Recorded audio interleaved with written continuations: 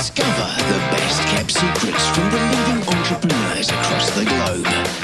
Learn from the greatest minds in business with the MyCoda podcast. Here's your host, Sam Payne. What's up, everybody? Sam Payne here, and welcome to the MyCoda podcast. Now, before we go anywhere, I have a question for you.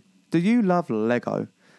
Bit of a strange question to ask, I can appreciate that on a business podcast, but today's guest is Brik Miller, and Brik is the founder of Brik. Now, Brik is an incredible company, guys. Brik has got something really special there, because what they offer are customized Lego MacBook Air and MacBook Pro cases. Now, this is such a simple but genius, just simply genius concept, because all you do is you get a plain coloured case with which has got the Lego pattern on it. And then you order your bricks, and you can either order them a customised image, which is already done, or you build out your own images with flat Lego bricks on the back of your case. And you can make really cool custom designs that just stand out, and they're just so different from anything I've seen before. Now, I love Lego. I mean, I absolutely loved Lego as a child. And my son, he's nearly 1 year old now. Well, he's 1 in 3 weeks from the time of this recording, I believe. But I cannot wait for the day he's old enough to play with Lego properly, because I mean, I'll take you back to my childhood. I loved big Lego castles and planes, and I think I got a big like Star Wars Enterprise ship and stuff, and it was just the best present. And so having this Lego product really brought back some awesome memories for me, and it's just fun. It's just such a cool product. Other things that Brik's doing with Brik is bringing out tiles. Okay, so the tiles that stick to your wall. My wife pointed out, will that leave a mark? No, I asked Brik this. They don't leave marks on walls. Okay, obviously I didn't think of that.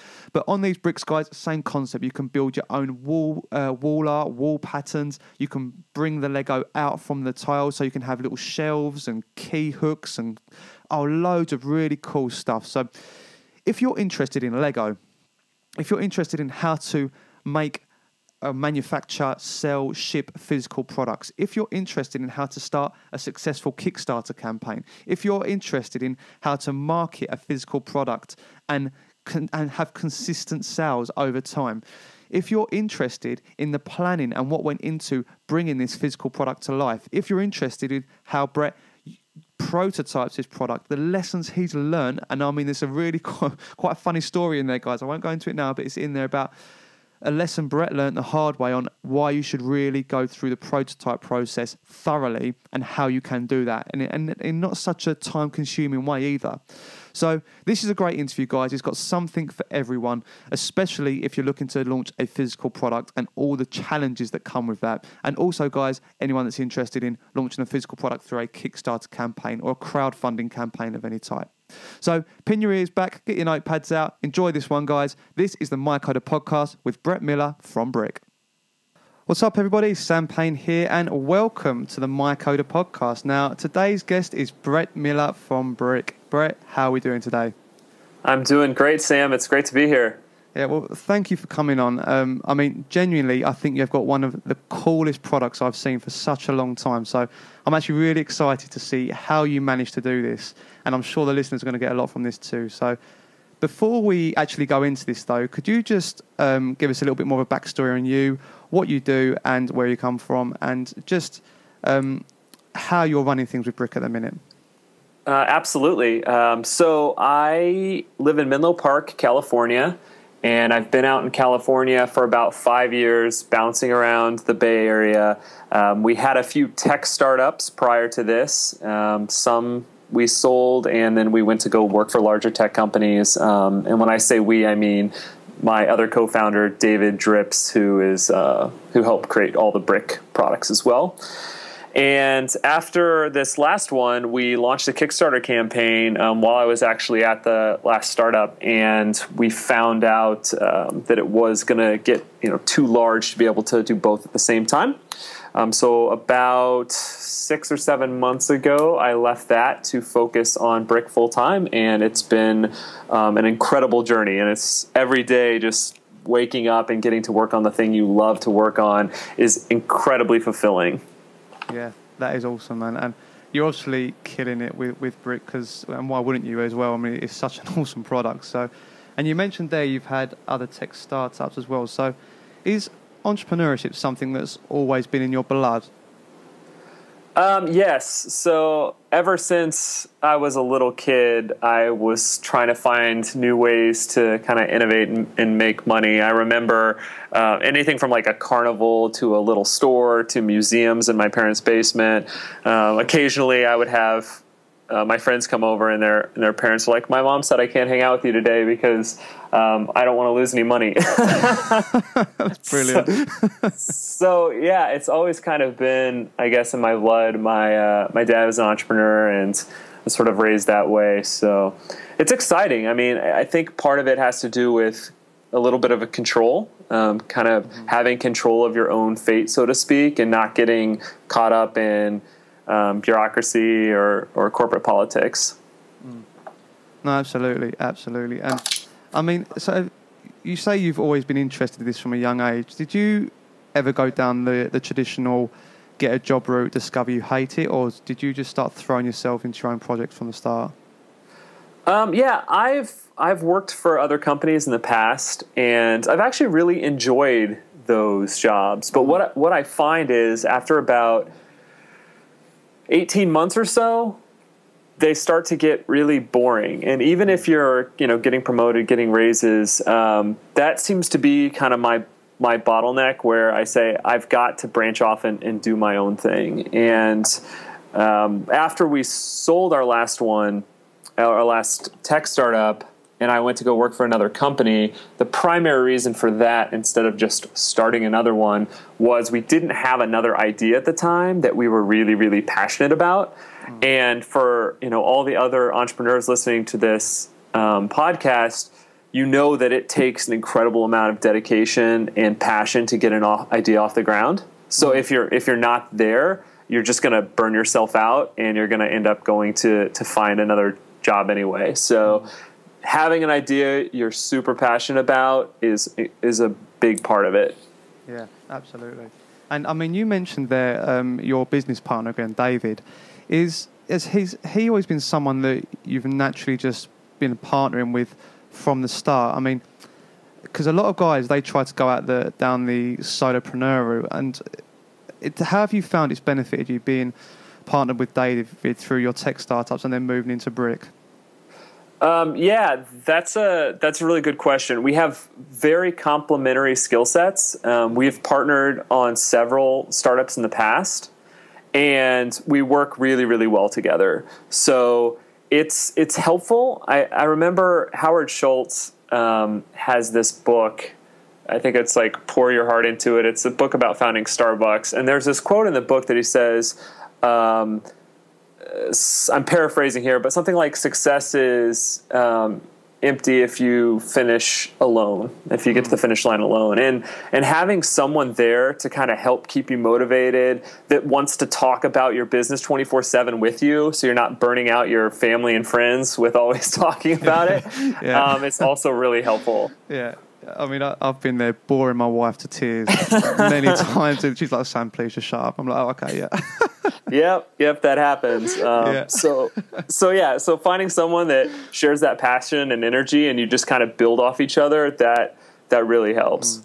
I mean, I can definitely relate to this, because when I first started out, I mean, we were just discussing before we come on air, is when I left the military, I wanted to set up a gym, and originally I actually set up a CrossFit gym, which I've still got, but I set it up by myself. And for the first 18 months, I was a one-man band. I'd done everything myself, and as much as I loved CrossFit, and I think that was part of the main reason why it really worked, because I had that passion to keep grinding out through those hard times. But looking back, it was hell. It was absolutely awful trying to do everything by myself. And it wasn't the hard work, actually. It was actually having to question myself all the time and not having that other person to conform with and ask their opinion on anything. And it was only when I brought my business partner, Mike, in, that things really started to take off. And now we've got a whole team in there working for us. And I'm enjoying it so much more than I ever have. It's so much more successful than it is. So I can completely relate to actually how much easier it is to having someone with you and a team with you in whatever you're doing.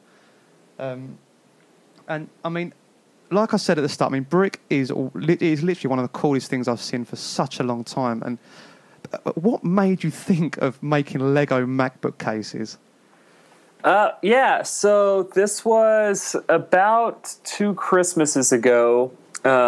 David and a friend of his had just gotten done doing a little, Lego brick design, and then they were working on their MacBooks. And I remember walking by them on the couch and noticing that design would actually fit really nicely on the back of the MacBook, and then they could kind of take it with them, and I wouldn't be the only one that saw it there.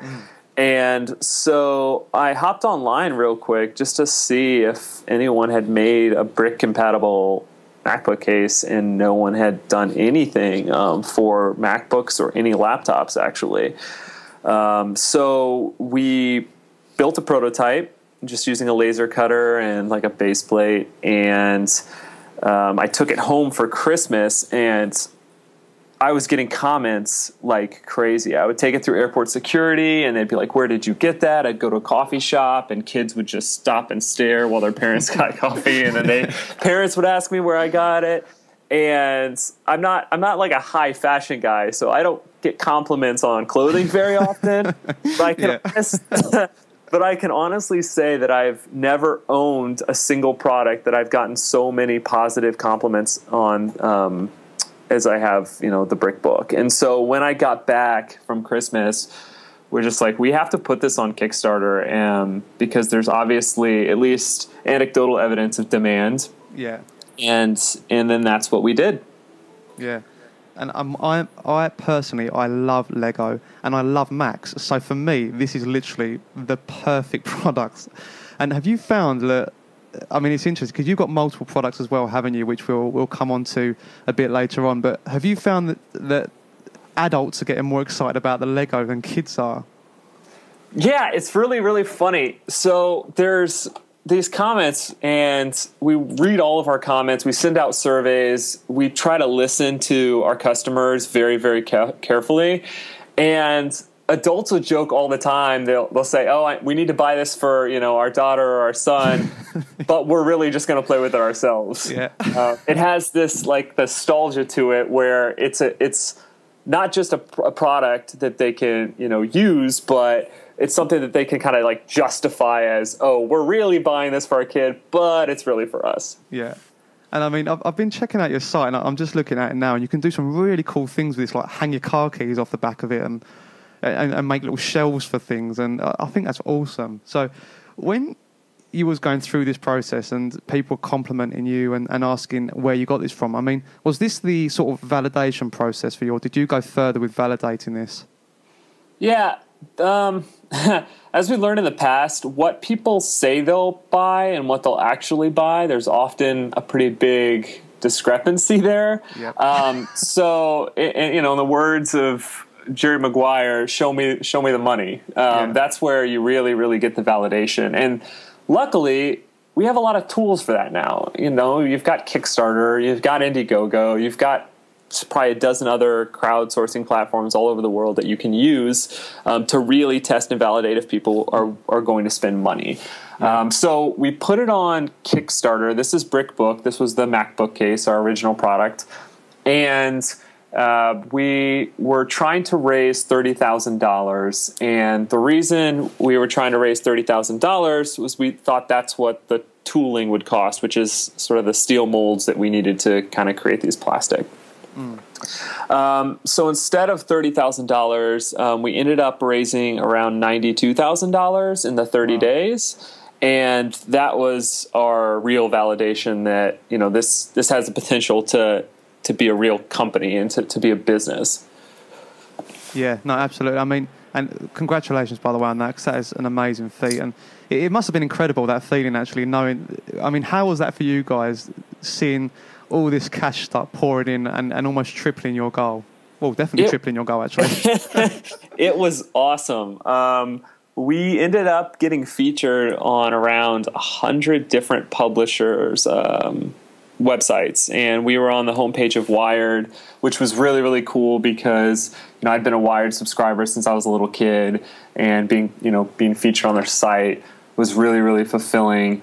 After the campaign finished, we were contacted by Vanity Fair, and we were actually featured as one of the ultimate gifts of 2015. And then a few months ago, we were contacted by Oprah Magazine, and we were featured in Oprah's O List, which was also very cool. Yeah, that's amazing. That's amazing. And actually, that was one of my questions to you, because, I mean, a lot of people will be listening to this going, do you know what? I would love for a launch of my product to go this well. I mean, how did you guys go about getting featured in these magazines? What was that process like? Were these guys coming to you, or you reaching out to them? How did this all come about? So the magazines, they reached out to us. The original press coverage, though, was just researching. So trying to identify who's your target audience. For us, we knew it would be people who liked Macs, right? People who were into technology and Lego, and of course, sites like Gizmodo and Wired, and CNET Technology, Yahoo Technology are all sites that kind of fit that demographic. So next, it was just about going and searching articles on that site that were somewhat related to the product that we were building. So anything around building bricks, anything around Apple product reviews, finding those journalists, and then just doing some quick Google searches to find their contact information and then reaching out to them. And so that was just that method got us on Gizmodo and Wired and a few other major publishers. And then from there, it was just kind of like a domino effect, because then all the longer tail publishers will pick you up too once they see it. Yeah, and that's great advice as well. And I think, do you know what's so great about that advice actually is when you break that down, it seems so simple. And I think, do you think people seem to skip past the obvious answer sometimes and just look in the most obvious places to come up with this like amazing marketing campaign? I think that it's overwhelming. I mean, even for me, when you launch that and you don't get initial traction right away. I mean, it took us 3 or 4 days before we really started to ramp up, which is a short amount of time. I'm not saying if you don't get there in 3 or 4 days, you should give up. not at all. It's done. we got pretty lucky with getting there that quickly, but it's daunting. You have all of these publishers, you have bloggers, you have social media, you have like podcasts, and you're just like, where do I start? Where do I start? And you just end up bouncing around like a ping pong ball. I mean, a lot of entrepreneurs, I know, myself, focus is sometimes difficult. And what really, really helps is breaking everything down into lists and saying, okay, we're going to target the bloggers. We're going to target social media. These are the exact action items we're going to do. Here's the schedule in which we're going to do them, and then just check them off one at a time. Because if you don't get it down on paper, it just bounces around in your head, and then you're sort of like paralyzed by trying to analyze which thing you should do first. Yeah, no, that's great advice. That really is. And I'd actually like to go back to the start of this, though. I mean, what initially made you guys go down the Kickstarter route? What was it about Kickstarter that made you think this is definitely the platform to launch this? We were the most familiar with Kickstarter. We'd both backed products on Kickstarter before. I really liked their brand. And I can say now, after doing two campaigns on Kickstarter, that they're gonna be our first choice going forward every time. On Brik Book, Kickstarter, they break down where your pledges come from, and they actually provided 30 to 40% of our pledges from Kickstarter. Which means the rest of it came from, press and social media and all that stuff. But Kickstarter referring people to our project accounted for 30 to 40% of our pledges. And on Brick Tile, which is the one that ended a few weeks ago, we actually ended up raising $182,000 on that campaign, and Kickstarter was even a larger percentage. Wow. So they're worth their weight in gold. I mean, they charge around 5%, I believe, and then you have the credit card transaction fees on top of that. But you do some simple math there, and you realize, wow, trying to, yeah, exactly, trying to do this on your own, like e-commerce site or something like that, and doing pre-orders there isn't nearly as powerful as doing it through a crowdfunding platform. Particularly, Kickstarter is the one we like. Yeah, I mean, if you think about it, if you broke down the costs of the 5% the Kickstarter take, plus the fees you just talked about, you would pay way more than that in advertising if you went down a traditional advertising route to launch a product, right? I mean... Definitely. And there's this mentality that we found too when people are backing products on Kickstarter that they feel like they're contributing, right? It's not the same as doing like a pre-order on Amazon. They're part of the process. And one of the things that we didn't do as good of a job as we could have on the original Kickstarter campaign was making sure that we're constantly updating our backers with what's happening in the process. And with Tile, we learned this time that we're doing video updates. Anytime we have something new to share, we post an update. And it's actually really, really fun. And you have the opportunity now to build a lifelong customer, right? They're with you from the beginning, and it's not as transactional. They helped you bring this product to market, and now you get to share your story with them and build a real relationship, which I also think is unique to crowdfunding platforms as opposed to just doing a standard e-commerce. No, I think that's a great point. It's real like grassroots stuff, isn't it? It's being part of something from the ground up, and I think you're right. There's definitely something there where people are happy to back because they just want to be part of something, especially if they believe in the product. And I mean, you clearly put a lot of effort into your campaigns. I mean, I love the video you done, by the way, on the Tile one. I thought it was a great video, and obviously a lot went into putting that campaign out. And so what is the process you guys go through for everyone out there that's thinking of putting a Kickstarter campaign together? How much time do you take in the preparation phase? How much time does it take you to execute the videos, for example, and actually put everything together prior to even thinking of launching it? Yeah, that video took a long time. It's a stop frame animation, and we have, I think, 8 different sets. And we wanted to do something that tapped into nostalgia and emotion a little bit more than, like a matter of fact, here's the process that we're going through. I think trying to kind of find a balance there is really important. So letting them know what the money's for and letting them know how they're helping you is great, but also making them feel inspired, making them feel creative, showing them how this product is going to improve their lives is really, really important, and not making it too long. So our first Kickstarter video was only 30 seconds, and our second Kickstarter video was only a minute. And sometimes when you go and you watch these other ones that are 5-10 minutes long, you kind of get bored and tune out. Our videos are full, like the Brick Tile one, if we look at the analytics, over 50% of the people who started that video watched it all the way through. And if you do any sort of video advertising, you'll realize that that's actually a very, very high number. Yeah, no, it is. That's a brilliant stat. But yeah, so I'd say the video, watch other videos that have done really well, other campaigns, kind of try to model it after that if you have a similar product to something that's already been out there, and have all of those things in place and set up all of the support and software and know how you're going to handle that prior to your campaign too. Because if you do get traction, it's a lot more difficult to try to be, to react to that instead of be proactive. Absolutely. And I mean, one thing, when I've spoken to a couple of guys who have gone through this Kickstarter process, and one thing they really struggled with was actually coming up with a pricing strategy. Because you can do different pledges, you give different gifts or levels of service for a different amount for your pledge. And then also for actually coming up with how the goal you want to go for. Now, you've already touched on the goal you come up with and why you came to that. Could you go into now the pledges and how you decided what to price them at and what level of service or product they're going to get for that pledge? Sure. So for the pledges, we first broke down what it would cost. Like, what are our fixed costs going to be? What are we going to need to spend on the tooling? What's shipping going to cost us? How much are we going to have to spend in, getting additional help for labor to put all of the pledges together?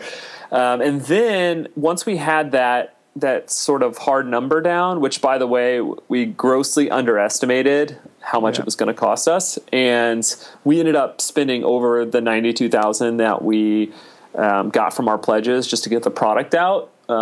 So I recommend to everyone, maybe just double your numbers, double how long you think it's going to take to get the product out, and double your cost. And then you have a little bit of a buffer there.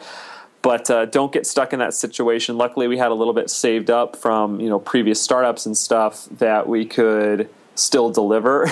Yeah. And now we're in pretty good shape. But it took a couple months to kind of like recover that after we got the product out for the holidays. Yeah. Go ahead. No, sorry, no, go on. Please carry on. Yeah, so that's kind of like my advice for that. And then for the pledges, the reward levels, we just looked at what are the different use cases. For tiles specifically, someone's either going to want to get a few tiles, maybe to put on their refrigerator or put next to their door so they could build a key holder and a sunglass holder, or they're going to want to tile an entire room so they can do giant art installations and pixel art or do their kids' room. And we just selected like smallest scenario and largest scenario, and then just put a few intermediate levels in there for people who might just want a couple. Yeah. So I mean, what you're just really concentrating on the user experience at the end, and not actually concentrating on what you'd like to charge for that, I suppose. Yeah. Once you have that hard number, it's just a division issue there, right? Yeah. And then you can say, okay, we think this one should have 2 tiles, then 6 tiles, then 20 tiles, and then you just divide it. Obviously, you provide a little bit of a discount for larger quantities, just to incentivize larger quantities. But most of it is those decisions are made around the user experience and what we predict that the users or the customers will want. A lot of times we're right about that, but they're vocal and they'll let you know very quickly if you're not addressing a need of theirs, and then you can adjust. The cool thing about Kickstarter is if you are wrong, you do have the ability to increase the amount of rewards for each pledge level and add additional pledge levels. Oh, that's cool. That's good, actually. I didn't even realise that. That's really cool, actually. And one thing I thought was really cool on your Kickstarter page, which I haven't really seen on many others, is you've actually got Kickstarter staff pick. What is that? I mean, I've never even seen that before. So they used to do a staff pick during our original campaign. Now they have a new program called Products We Love. So for the staff pick, I actually emailed Kickstarter support, and I was just like, hey, we're getting some traction on this project. Would you mind taking a look at it and considering it for staff pick? And then I did the same thing for the products we love. Just reaching out to them, letting them know that you exist in the world, I think helps. Obviously, you need to have a product that they actually like, and that probably has a little bit of traction beforehand. Yeah. And that helped drive a lot of pledges for us too, just being in those categories. And it also provides some credibility.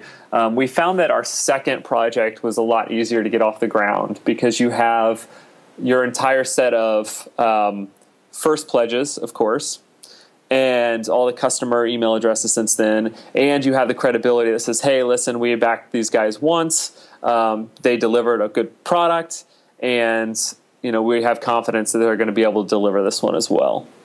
Yeah, that's incredible, actually, that they're emailing for you on your behalf for your second launches of other products. That's just insane.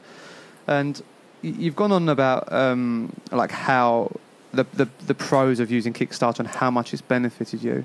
So for the guys out there that haven't used this before and are thinking of launching through Kickstarter, is there anything that you've learn that you wish you knew from the start, which would have saved you a lot of time when launching your campaigns? One of the things we originally were taking all the order changes through just like a Google spreadsheet, and once you get ready to ship these, you might seem like it has things organized, but you're going to need to print your shipping labels, whether you're using USPS or DHL or FedEx or UPS, and trying to export those when you have all these custom notes and these order changes with packing slips is a big pain. We use a software application now called ShipStation, and we're able to export all of our orders. It integrates with Shopify, which is who we use for e-commerce after the campaign is over. And you literally just put in all the weights of the products. It calculates everything for you, and you push a button, the labels print out, the packing slips print out, and then you're just matching it. So I would recommend setting your fulfillment software up right away, so when the campaign ends, you can just very, very quickly get that all integrated. That's great advice. And you said that's called ShipStation? Yeah, ShipStation. Perfect. So, guys, I'll put that in the show notes below, because if anyone's going to know how this works well, it is Brett. So I'd probably advise going to that and checking that one out. And, I mean, so you've done your Kickstarter campaign. It's been a huge success. You've got your funds in place. So what next? I mean, how long after your campaign did you actually launch your first products, and what process did you have to go through to get to that point? So our first campaign ended in April of last year, and we ended up shipping in November. We missed our deadline by a few months. As I said, I wish we would have doubled it. Yeah. And then, we've been growing as a business ever since then. One of the things that we're doing, we plan on launching a new Kickstarter product every year. And I can't talk about yet what we're doing next year. I'm really, really excited about it. Yeah. But I can talk about our digital component, because that's a very core part of our business. One of the things we found with kids and adults is this screen time issue. And you know what I'm talking about when you go to like a restaurant or a coffee shop, and you see like a group of people sitting around each other and they're all just on their phones. Yep. Or playing games, they're texting, and there's an issue with engaging in person. So what we really want to do is bridge this gap when it comes to play between the physical and the digital world. Our first attempt at that is called brikbuild.com, B-R-I-K, build.com, and it's a sort of a pixel art builder. So you can go on, you can say, I have, a 15-inch MacBook Pro. It'll automatically, draw a canvas for you that has the right amount of studs, and you can use the little builder to draw any designs that you want, and it'll calculate the bricks you need automatically, and you can just order those right from the website.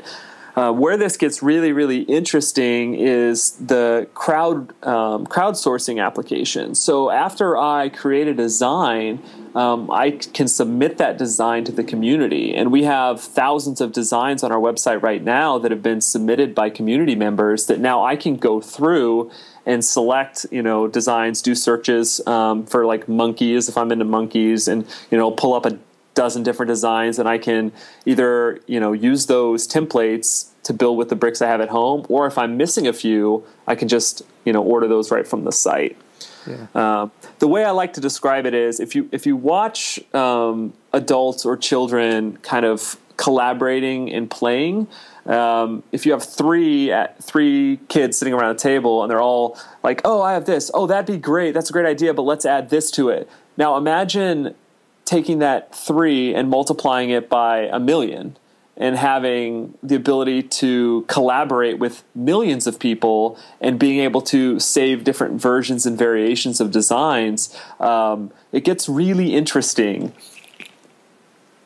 Yeah, do you know, and I think this is an amazing feature, and it's I love how you're doing this, because you're not just this is a huge part of your brand and what you're trying to represent, and it goes way beyond the product itself, doesn't it? I mean, it must be such a good point which brings back business from the same people. Have you found that by adding in these features, you're getting so much more business?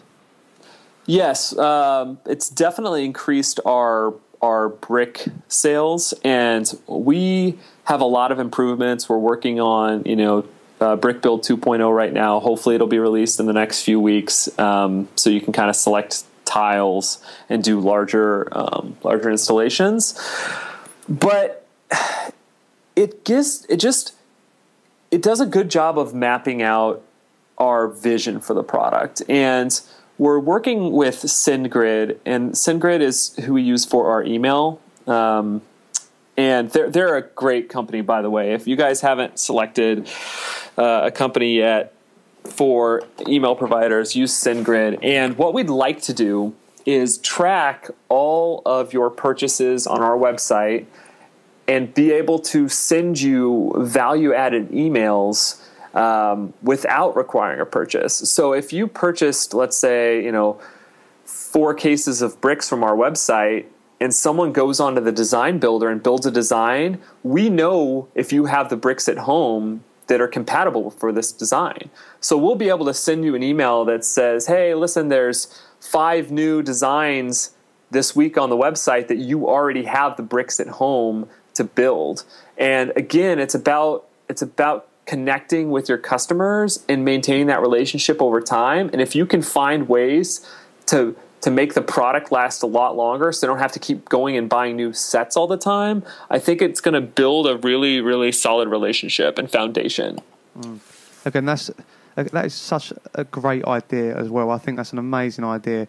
And the Brik Build site itself is great. When I was doing the research for this interview, I actually found myself playing with the Brik Build design template for about 30 minutes, to the point where my wife came and she's like, what are you doing? I was like, I'm just drawing the Lego things all over and playing with backgrounds and everything. So I can see how having this, it's just so engaging. It makes you really play with the products and get a feel for how this can work for you. I think it's just incredible.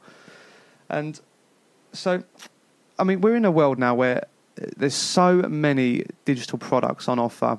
And the way technology is going, I think we're just going to see more and more digital products.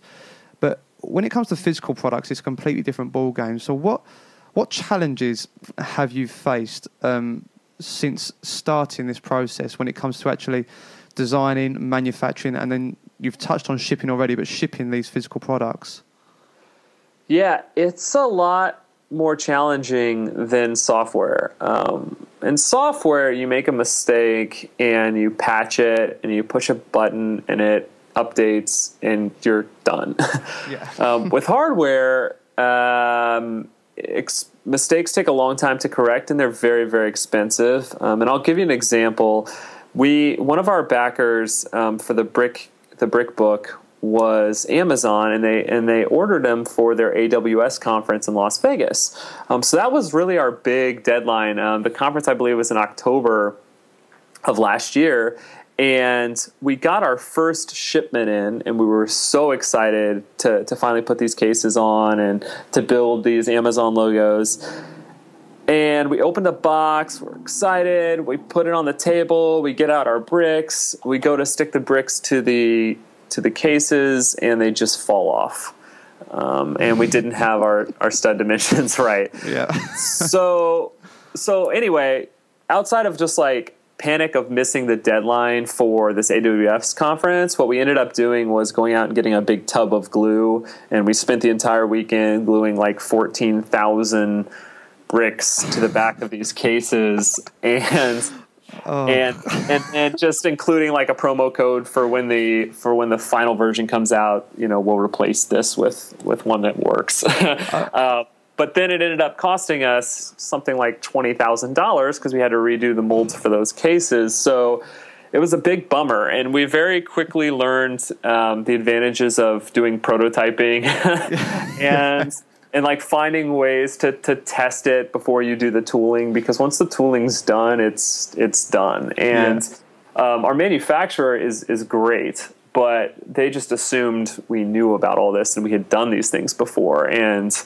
that wasn't the case. So now we have much better methods for testing things. We just purchased a 3D printer, which has been awesome, by the way. I just wish I had one when I was a kid, because you can just build all sorts of cool stuff on that. But it also allows us to do multiple prototypes in a single day, so we can iron everything out before we send it over to our manufacturers in China.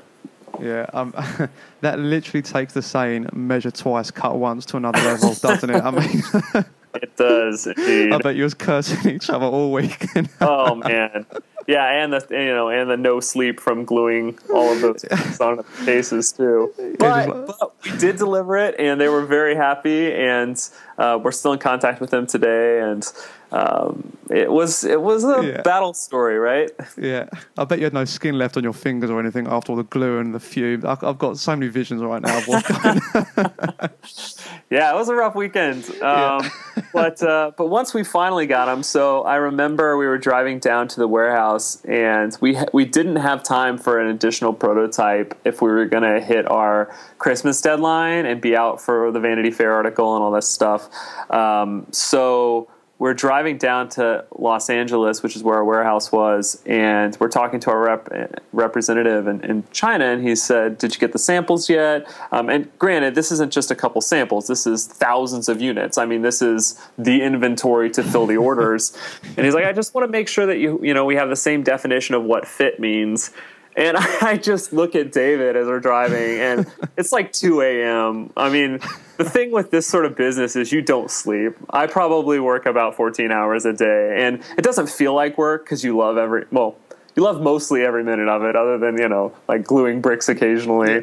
But yeah, we're driving down there, and then we get some rest. We wake up the next morning, go to the warehouse, open up the boxes, and we go to put it on the back of the MacBook, and it clicks on perfectly. And then I take a handful of bricks. I'm getting ready to test them, and David's just like, "I can't stay here for this." So he leaves the room, and I go to put one on, and it just fits perfectly. And I put one on another stud and another stud and another stud, and they fit perfectly. And I just start jumping up and down, it's like tears of joy, excitement, because this was the company. If these didn't work, we'd miss our deadlines. We'd be completely out of cash, and it'd be done. So it was a really, really big moment. Since then, we haven't had anything that was nearly that stressful. I mean, you couldn't even play with Lego because it wouldn't have fit. There'd have been nothing left at that point. It would have been horrible. And one of the things we try really, really hard, we use really high quality plastics, and the fit and that part of it is really important to us. Like, if you look at our Amazon reviews, we get great reviews, and it's because so many companies have built, for lack of a better term, like Lego knockoff products, and didn't really pay attention to the fit. And even kids, they know the difference between poor quality and good quality, and when things fit correctly and when they don't fit correctly.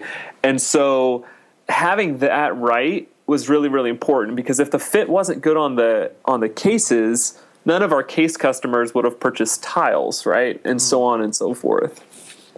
And that brings me on to what you just said previously. Brings me on to a nice point about the actual team you've got in place that run this, because you're dealing with guys overseas in China.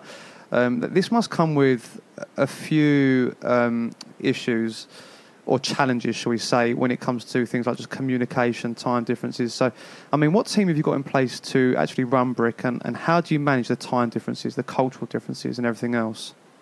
Yeah, we keep the company really, really lean. One of the things that we've learned just being out in the Bay Area is it's pretty common practice for a startup to show a little traction, go raise a bunch of money, hire a ton of people, and just burn through the cash quickly. We didn't want to do that. In fact, outside of the Kickstarter campaigns, we haven't taken any additional funding. And we do that intentionally, just to kind of keep the equity and the control in our hands. But also, we want to make sure that we can weather any storms if they happen. And right now, we have the energy and the passion to do a lot of the work ourselves. We have one full-time employee at the warehouse that kind of fulfills all the orders every day, does inventory, gets all the shipments from China and our other sources. And then we have a full-time marketing support person in the Philippines, and they just kind of help maintain our social media, some of our customer support, some of our website stuff, and then our representative in China at our factory there. And so we use a combination of Slack and Skype to communicate. Typically, our calls with China are in the evening, and our conversations with the team in the Philippines in the warehouse are in the morning.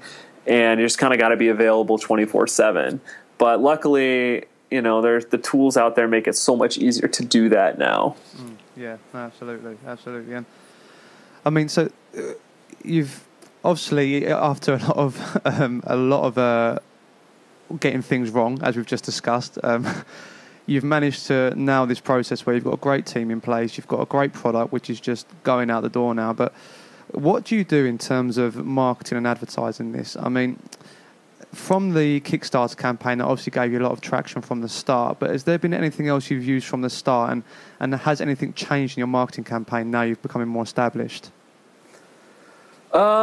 Yeah, we do a combination of Facebook advertising, our retargeting campaigns. If anyone out there is not familiar with retargeting, when you visit a website and then you go to another website and you see an ad for the site you were on previously, that's retargeting. It uses a cookie in your browser, and it just kind of helps remind you that the product exists if you didn't complete checkout or if you didn't purchase it.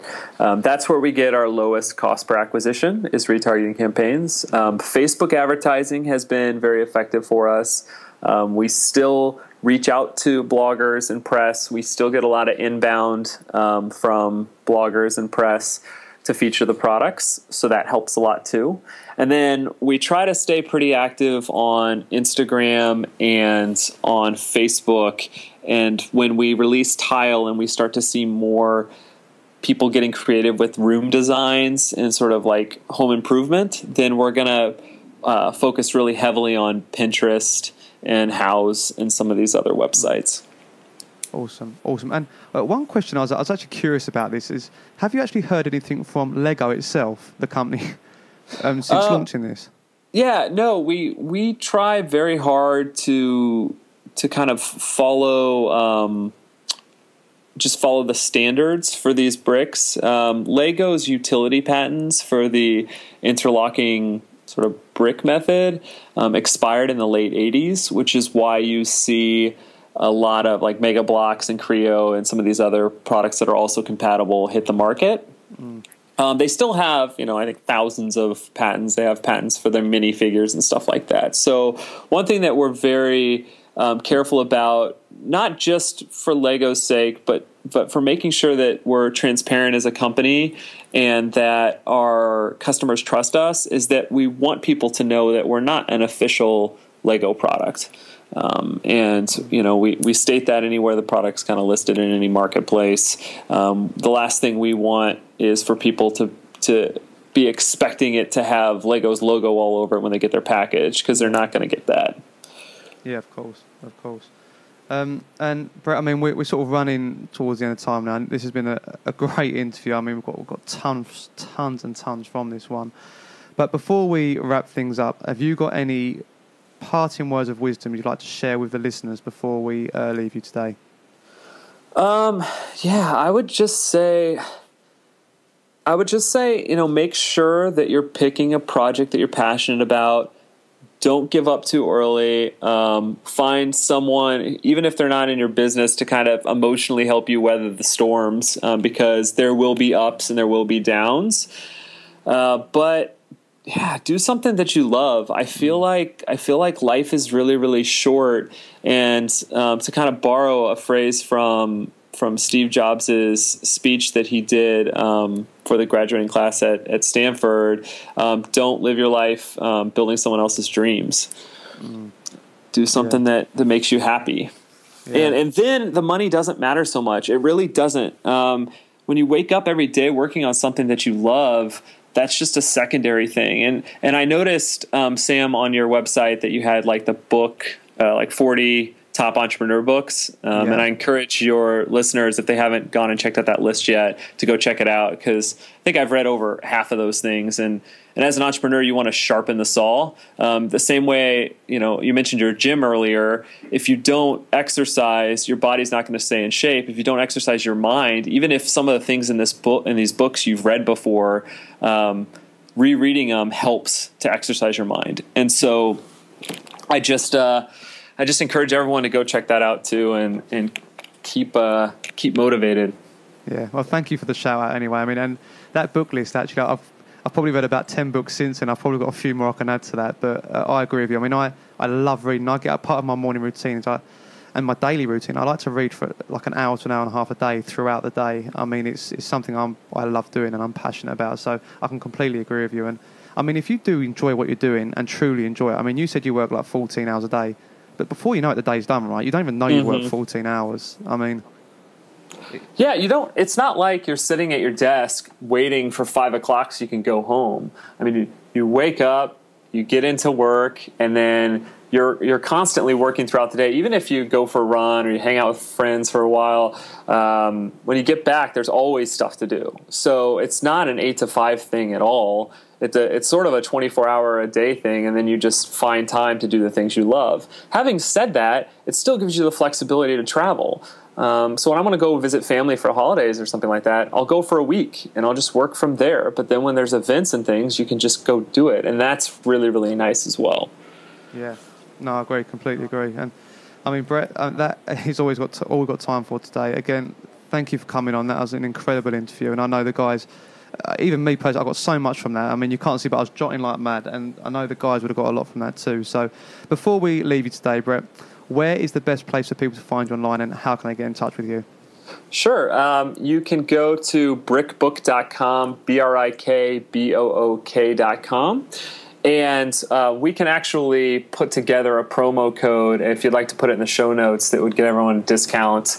I can shoot you an email right after this with that information. And if you'd like to contact me personally, my email address is brett@joltteam.com, JOLTTEAM.com. Brilliant. And thank you for the promo code as well. That's really generous of you guys. And I'm going to jump on that myself as well. I'm not going to lie. I'm going to get on there and order myself a case, and I'm going to get on that design, the book design, the brick build, and I'm going to design myself a case as well. So thank you for that, Brett. That's it. Thanks for coming on today. Incredible show. We really appreciate your time, and good luck with the launch of the new site and everything else that's coming up for you guys in the future. Thanks a lot, Sam. This was great. Okay, guys, and there it is. Brett, thank you so much for coming on the show today and just delivering so much value, okay? As Brett discussed there, guys, in the interview, there is a promo code for that product, which you will see in the show notes below. So if you are interested in grabbing yourself one of those Mac cases, then jump on it, guys, okay? And just have some fun designing that case because they are brilliant. And also, if you are looking at setting up a physical product or selling a physical product, shall we say, then I would definitely listen to the advice that Brett gave there because he has learnt the hard way the things that go wrong when it comes to especially going through a Kickstarter campaign and then transferring that over into an actual launch of the product, okay? There's so many working parts you have to keep your eye on. So if you are going to do that, guys, I'd recommend just keeping this podcast interview close by because Brett gave a lot of little golden nuggets there which can save you some time and money, okay? Now, if you are thinking of setting up your own product, guys, if you are thinking of setting up your own company or selling your own product, should I say, if you are thinking of launching a company, even with digital products, then we have the course for you, okay? I have teamed up with Greg Isaacs from High Performance One, and we have created the High Performance One program.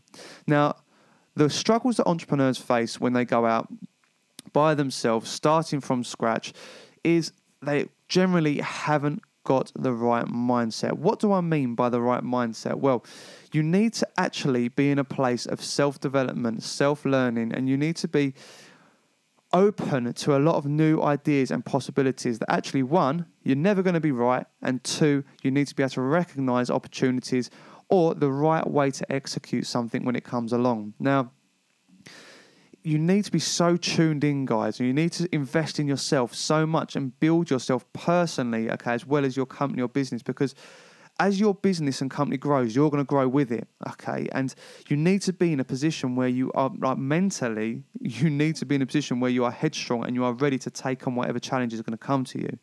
And I've found that a lot of people struggle with this, especially in the early stages of their companies, and going from that early stage into when they start getting traction, that point where they get a bit more attention is when it starts to ramp up again. They start to need that help. So we come together and we've devised this program which covers everything. We get you in the right place where you are going to learn, okay, how to better yourself as a person, okay? Then once we've laid a foundation where you are ready to go out and launch your company, we bring in the business side of things, guys. And that is where we take you through your business foundation and we literally help you launch your company and take it to success with you, okay? So this is a package that encompasses everything that involves personal growth and development and business growth and development. Okay, which we start with the personal, we get you ready to go, and then we launch you in your products, your business. Because without the mindset, guys, without the right mindset, you're never going to succeed, okay, no matter how much work you do. So that's where we're going to work on you.